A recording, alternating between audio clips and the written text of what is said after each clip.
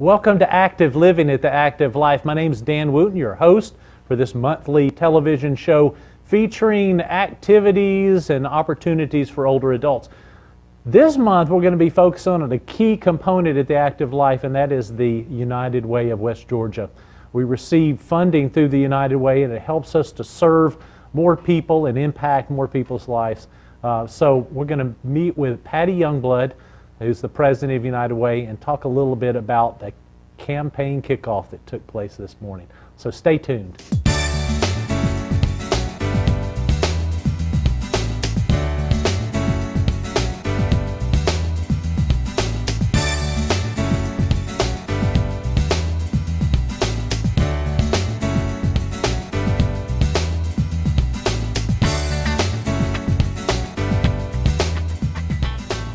We're joined by Patty Youngblood of the United Way of West Georgia. Welcome, Patty. Thank you, Dan. I'm so glad to be here. We just got back for an amazing event. Didn't we? We did. It was so exciting. It was great. Tell us a little bit about this campaign kickoff event that we did today. Well, our campaign this year is a superhero theme. It's a beautiful shirt. Thank you. Our campaign chairman is Jack Mormon, who is a superhero aficionado. And so when we went to talk to him to ask him about being campaign chairman, we took the folder and had put the Superman logo on it, and when we put it across the table, he went, "Oh, I like this." And I said, "Jack, we can do a superhero campaign for you." So he said, "That's exactly what I want to do." And we got to looking, and he found some posters from a superhero campaign in Calgary, Canada. He found some superhero cutouts he wanted us to have, and he said, "Now, if we could do this." So I made it my mission to do everything he wanted to do. And Lee Cathy was the photographer who helped us with all the printed materials and stuff. United Ways in, like I said, Calgary, Canada, Alberta, Canada, and Macon, Georgia, all have done superhero campaigns, so I contacted them. We got their artwork. This particular logo came from Macon. And so this morning, it was almost electric in there. We had I guess we had about 200 people for breakfast downtown at Delavant, and all the decorations were red, yellow, and blue, just like Superman, and it was just phenomenal. Jack has been working on this since May.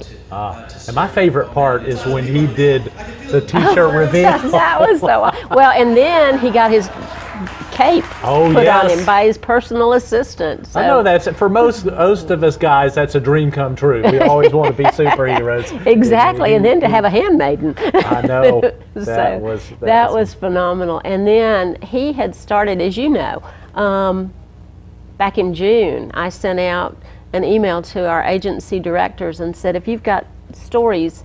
And he had 4 questions, and he started working on that presentation back then. Amazing. He was amazing. He told stories that he's been practicing on this for a long time, and every time he and I've met every 2 weeks, and he'd say, "Okay, I want to try out part of my spiel with you." And I'd sit there just fighting tears because, you know, for me, I'm in the office, I'm support. I help you guys as much as we can with money and planning and advice and all that kind of stuff, but so I don't see it every day.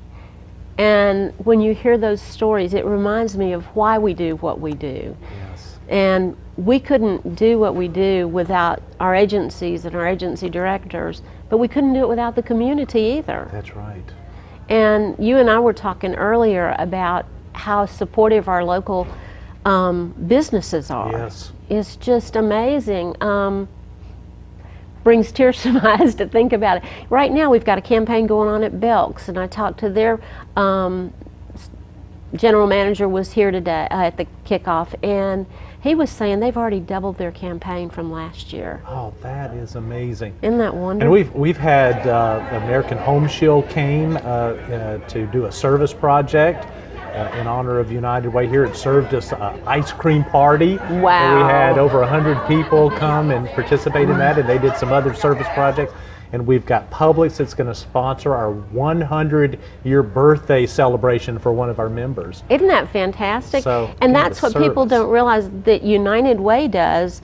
We get calls from companies and they'll say, this is what we need from you. Find an agency that needs help or that has a project or something. And that's where United Way works, to put people to match up need and desire. That is amazing. So, now, some people misunderstand United Way and don't understand about what United Way is all about. So for maybe some viewers that don't understand what United Way is or think it's a charity in itself, talk a little bit about what United Way and what's the advantage of a community having United Way. Oh my goodness. The advantage of a United Way is that you have an organization that, number one, keeps businesses from being bombarded by, we represent 25 different organizations, and if a company gives to United Way, they're actually giving to all 25 of those agencies. So it helps them in that they're not bombarded by fundraisers all the time. It doesn't mean that they're not asked to sponsor programs or things. But the other thing, the really, really unique thing about being a United Way agency is our allocations process, because we just kicked off our campaign today to raise money, and then in March we will give allocations of next year's funding. We invite the community, anybody in the community who wants to participate. In January we start soliciting volunteers from the community. We put them on teams, and each team is led by one of our board members. They go to 4 or 5 different agencies, and they get to tour the agency, meet with the staff. Sometimes they meet with board members, they might meet with clients, and they get to see how the organization operates. They get to look at their budget, they get to ask questions, and not many organizations, if they're not a United Way agency, provide that kind of local oversight. The other thing is, you get a new set of eyes coming in to see the agencies, and people make suggestions that are very often wonderful, that people who do the kind of work we do day after day don't even think about, because they're coming from a different perspective. So really, I think, you know, our campaign is wonderful, and we couldn't help as many people. Last year, over 21,000 people were helped by United Way agencies in our local community. I mean, you know, in our local area. We're West Georgia, so we serve Troop Herd in Meriwether County, and sometimes people call us from a little bit farther away, and if we have resources, then we can help them as well. But just having that oversight from the public, from the general public, to come in and say, I'm giving my money, I want to know where it goes. Yes. And again, we have, and I tell this story often, we have an audit every year. We're required to have an audit, and right after I'd been here a year or two, I got a call from an elected official who said, can I get a copy of your budget? And I said, our United Way budget? Do you want our agency budgets? What do you want? I want to see your budget. And I said, well, if you've got about 30 minutes, if you'll come up to my office, I'll go over our audit with you. And he said, you do that? And I said, sure, come on up. So he came up later that afternoon, and we spent about 45 minutes. And when he left, he said, oh my gosh, I had no idea the work that y'all do and all the people that you touch. So we want people to know where our money goes. We want people to know what we do. That is important today, because you hear of so much deception going on and money not going to the right places, what people, when they donate, expect. And so that kind of openness is a breath of fresh air. Well, it's just what we have to do, because we operate as a public trust and take that very seriously. As a matter of fact, when we do our allocations, we reserve a portion of the money that we raise for an uncollectible allowance, because we know that there are people who are going to move, get transferred, lose their job, something's going to happen, illness or something, and they're not going to be able to fulfill their pledge. So we don't want to obligate money that we're not going to get. at the end of the year, we do, if we have funds left, we've funded Teen Maze for, ever since it started, about I think it's $5,000 now. But that's because some of that money did come in. So we didn't take anything away from y'all. What's the campaign goal for this year? Our campaign goal this year is $1 million. Wonderful, wonderful. And if we raise it, I mean, it goes back into the community. So right. And so a lot of people don't realize a lot of their employers, they can do payroll deduction. Those companies that do this campaign that have that as an option, right? Right. That for us is the best option, because the company themselves take it out. It's just like anything else that's withheld from an employee's check by choice. And then they send one contribution to us either once a month. Some people send it every pay period. Some people send it quarterly. But that for us is ideal. But we like checks from individuals. Okay. We like cash. Okay. We still take cash. Excellent. We take credit cards. Wonderful. We've just recently hired somebody to beef up our marketing for us. And so our website will be have a way to donate on the website. I think you can donate through our Facebook page. Excellent. Excellent. So, well, Patty, we're going to take a little break now. We're going to come back and we'll talk about the agencies of the United Way, who they are, and when you give one gift, how you're able to impact so many people. And we'll talk a little bit about how people can help and also volunteering. So, great. We'll be right back. By the dawn's early light, was so proudly we hailed at the twilight's last gleaming, whose broad stripes and bright stars through the perilous fight o'er the rampart we watched were so gallantly streaming, and the rocket's red glare, the bombs bursting in air, gave through the night that our flag was still there. Oh, say does that star-spangled banner yet wave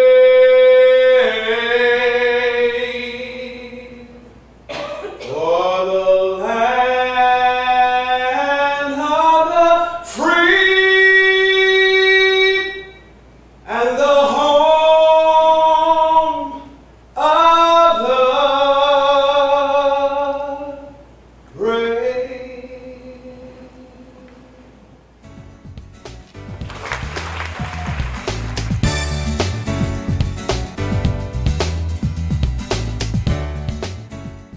Why United Way?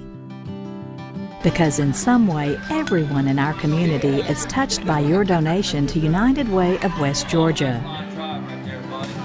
Yes, everyone. United Way helps 25 local agencies touch thousands of lives, even yours.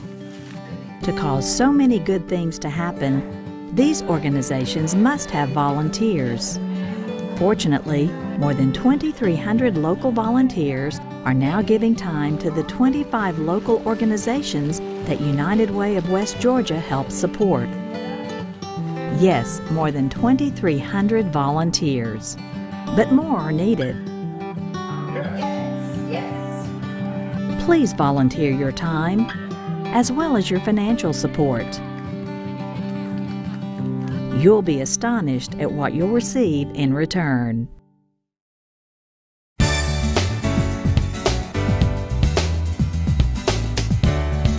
This symbol right here is also a symbol the way a lot of us treat our money. I got it. I've made it, and I'm not going to let it go. And you know, it makes a lot of sense. We've gone through some really difficult economic times over the past several years, and I want to hold on to this dollar. The whole time, I'll squeeze this dollar, I'm not going to let anything go out. But if we hold it so tight that nothing comes out, we also can't receive anything back. This, the open hand, is represented on the logo of our shirts. It's the logo of United Way. That open hand is still holding the money. But the open hand also lets some of that money go out to help those that are in need. Welcome back. I'm here with Patty Youngblood of the United Way. Patty, we're talking about the impact that people can have by giving to the United Way. A lot of people misunderstand the number of agencies or don't realize the reach that they have when they give to the United Way, how it can impact so many people's lives. Talk about these 25 agencies and some of the variety of different services that the agencies provide. It's amazing. We were talking about the kickoff, and Jack Mormon was talking in stories. He's a storyteller and came across so beautifully. But we help everything from children. At Mady Smith, they're taking children now in the baby room. They have a room for 6 babies, and they take them at 8 weeks old. I think it's 6 or 8 weeks old. Again, you're here at the Active Life where you're helping people on the other end. In 2002, the Board of Directors of United Way made a commitment that 50% of the funds that United Way gives into the community would fund activities for youth. So we do have a number of programs that serve youth, everything from Mady Smith, Boy Scouts, Girl Scouts, Camp Viola, communities in schools. We have a Success by 6 program that helps children who are not in a preschool program, but maybe mom isn't ready for that separation, or mom, can't afford it. And we have a weekly preschool that's run by 2 certified retired teachers that is just phenomenal. We have Harmony House Domestic Violence Shelter, and you were talking about volunteering. Jack told a story about 2 children who were at Harmony House. Mom was off doing some paperwork or something with one of the people there, and there was a volunteer eating with the children who told the story about 2 kids, and one of them was scared to eat, and then the older child put his hand on his sister's shoulder and said, "Don't worry, if you don't eat it, they're not going to throw it at you, and they're not going to yell at you, and if you like it, you can even have seconds." And living in the world that you and I live in, would never cross my mind, but that's what's out there. And those are the kinds of lives that we touch. A mom who has lost her job, so she can't afford child care, but without child care she can't find a new job. And Mady Smith providing child care free of charge for that mom so she could go out and find a job to support herself and her family. And then at the end of 3 weeks, the mom has a job and comes in and pays for everything they've done. And Maxine had no clue that was going to happen. But it's the senior citizens who go and their foster grandparents. It benefits both the foster grandparents and the children. Maybe that child's been yelled at in the morning, maybe for not eating breakfast or something, and they come to school and they can't focus on learning right away. Well, there's that grandmother or grandfather in the classroom who can take that child and sit with them and talk with them just to give them that extra little bit of love. They hear stories when we go on we were talking about doing site visits. I always hear about, the foster grandparents will talk about being in a grocery store, and one of the children that they work in their classroom comes up and, "Grandmama, Mama, this is the grandmama that I've been telling you about." And the mother would say to the foster grandparent, "Well, I'm glad to meet you because he's been talking about this grandmama in his classroom, and I had no idea who he was talking about." I mean, it's just, and the special relationships that people who are serving others develop with the people that they serve. And where the foster grandparents benefit the children, the foster grandparents have an opportunity to really feel needed. I mean, who doesn't want to feel needed and to have a reason to get up and get at, just like the senior center, I mean the active life. You know, these people have a reason to get up to come see their friends. Yes. Right. So there's so many agencies, and it, you know, amazing, like the Red Cross, Salvation Army, Boys and Girls Club. You go down the list and you think, you know, if I'm going to give something, you know, it's amazing just the impact one gift to United Way could spread across ages in different situations and help people out. And so I think it's just a wise way to give, to know that you're going to be giving to a place that has good oversight of the funds, to be sure they're going to the right place, and that there are these agencies that have such a key component in our society, you know, that you could be able to impact and help people by one gift. It's amazing, and a lot of people feel like, well, I can't give much, and that's fine. If you give $1 a week, it's $52. And last year we asked our agencies what $52 a year could do for them. You know, we fund Self-Help Harbor. Most people don't even know what Self-Help Harbor is. It's our 12-step programs all in one location.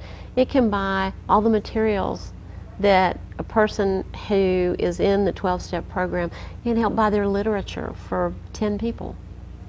It can pay for, I'm trying to think, for meals in the shelter if we have to open a shelter for the Red Cross. There are just all kinds of things that $1 a week can do. And that goal of $1 million, that's not, you're not expecting one person to do that. It's a team, community effort, is it, to bring together. And if somebody gives a little or a lot, it's all part of that campaign that can impact our whole community. You're exactly right. One of my favorite United Way videos was years ago, and there was a dad who was going to, you know, it was bring your parent to school day, and they were going to talk about their what they did for a living. And this one dad sitting there, and there's a professional football player, and there's a mom who's a firefighter, and he was sitting there feeling real embarrassed, and he got up and said, I just don't know what to say when I'm, you know, all the superheroes we've got here, and I work for United Way. And the firefighter started talking about, yes, but without United Way, we wouldn't have all the